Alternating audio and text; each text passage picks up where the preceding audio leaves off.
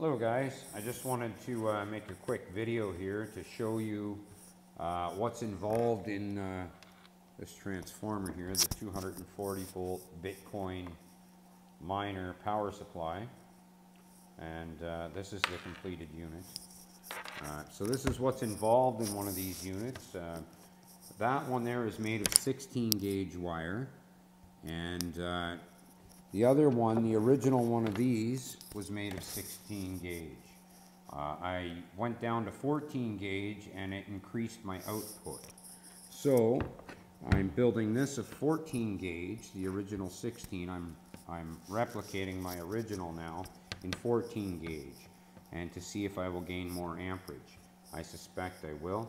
So I wanted to go through the coil so everybody can see exactly what's involved in one of these coils. There's nothing too much other than a lot of crazy glue. You know, get 10 or 15 tubes if you're going to build some of these. I'm disclosing everything about the device here. Public, anybody can build these.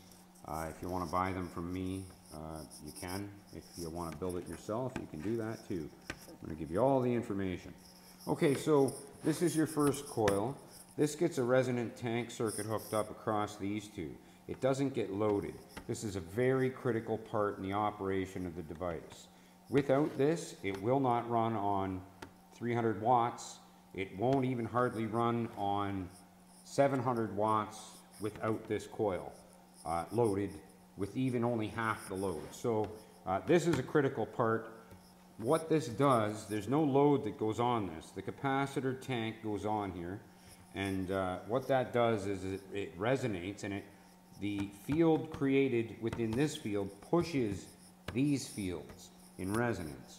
And so there's a much stronger coupling with and without this coil. So very, very important coil. First coil of the stack. First thing that goes on is you put them all on here. They all go on just one after another. They're all wound in the same exact direction. It's really, really simple. Even the wiring is extremely simple. None of this is difficult. I will release a finished wiring diagram.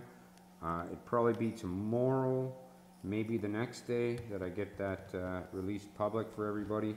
Half the diagram is up now, but the other configuration of the caps isn't up. If you're following my work, I've already explained what I've done in one of the videos.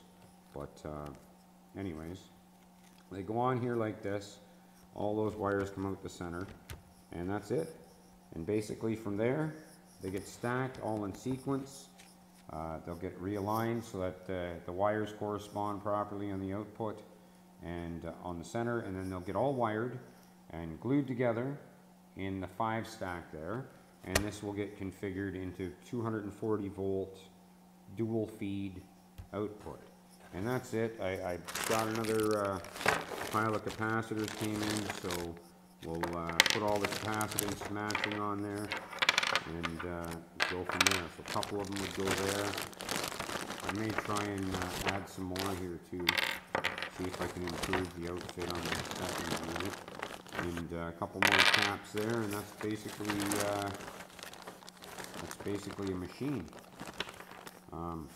These two would go together on a center tap, and these two go independently center tapped on the first pair of pancakes. So yeah, that's it.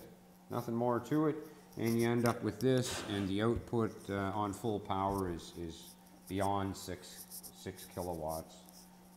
But I'm rating these at the 300 watt input, the pulsed input versus the pulsed output, seen visually by the watts drawn on the load.